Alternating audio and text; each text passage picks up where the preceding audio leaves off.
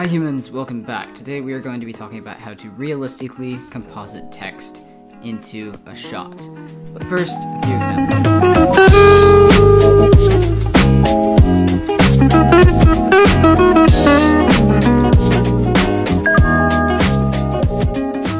The first technique we'll be talking about is motion tracking, to make the text appear to move with an object in your scene. Start out by making your clip into a new composite shot and tracking 2 points in the clip. Now, attach a point layer to that track and parent the text to that point layer.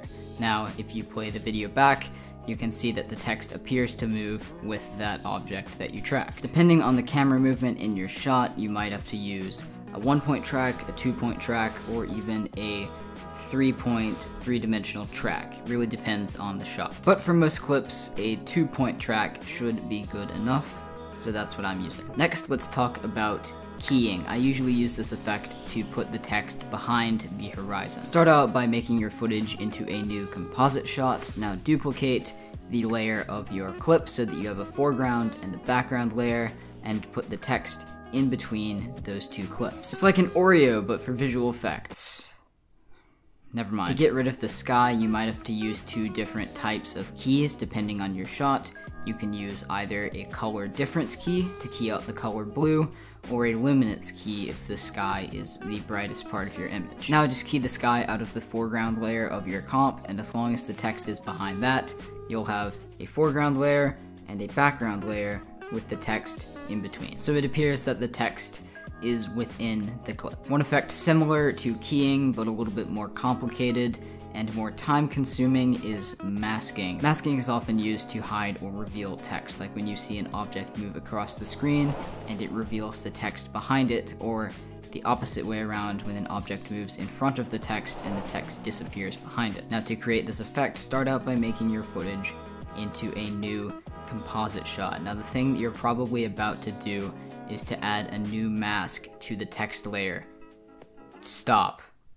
Please don't do that. For your own good, please don't mask the text. Please. Instead, do the same thing that we did to do the previous effect, the keying, and duplicate your footage and drag it up above the text so that you have a foreground layer, a background layer, and the text in between. Next, find the object that you want to move in front of your text and mask it out of the top layer. This way you have a foreground layer that passes in front of the text. Instead of removing a part of the text to create the effect, you are putting something else in front of it. Now the advantage of doing it that way, instead of creating a mask on the text layer itself, is that you can change the text behind the foreground layer, so you can alter the text after you've created the mask. You can't do that if you mask the text. If you have a mask on a layer, any change that you make to that layer by rotating it, scaling it, changing the position, adding a shadow, warping it, any effect that you add to that layer will likely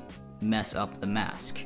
But if the mask isn't on that layer, it's on the foreground layer instead, then you can alter the text however you want to behind that. And if you decide later on that you want to add something else in, you're not stuck. You can add in whatever you want to. You have a lot of freedom by doing it that way. The next one is pretty simple. Let's rotate the text in 3D space to fit into the scene. So if you want the text to be lined up with a wall, then you can rotate it around and scale it to where it appears that it's on that surface. If you want it to look like it's on the ground, you can make it look like it's standing up on the ground. Another effect that goes really well with that one is adding a shadow to your text. Not a drop shadow, but duplicating the layer and making it into a shadow. To create a fake shadow, duplicate your text and rotate it into the position that a shadow would be in that scene. Then parent it to the text so that they move together.